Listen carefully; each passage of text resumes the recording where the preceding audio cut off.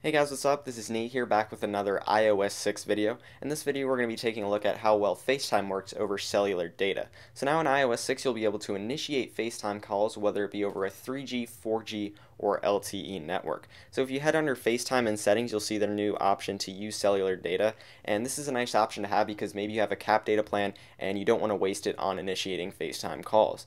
So currently I have two devices in front of me. The first is an iPad 3rd generation. This is going to be operating on Verizon's 3G network. However, I have tested FaceTime over LTE, and since the speeds are so fast, the quality is really good, and it's pretty much like it is over Wi-Fi. It pretty much works just like it does over Wi-Fi. So I'm not going to be showing that in this video. This video is going to be focused on 3G.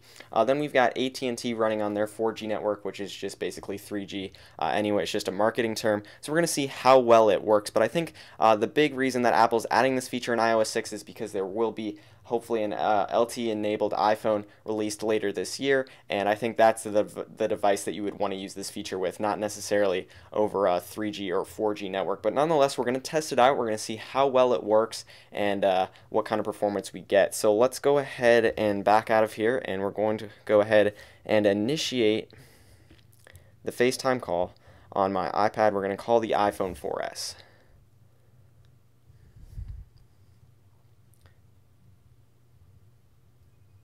So now that the FaceTime call has finally been initiated, we're going to take a look at how good the quality is. What we're taking a look at right now is the rear-facing camera on my iPhone 4S, and it's being displayed here right on the iPad 3rd generation. So I'm going to move the rear-facing camera around, and we're going to take a look at how good the quality is and how much of a delay and lag there might be.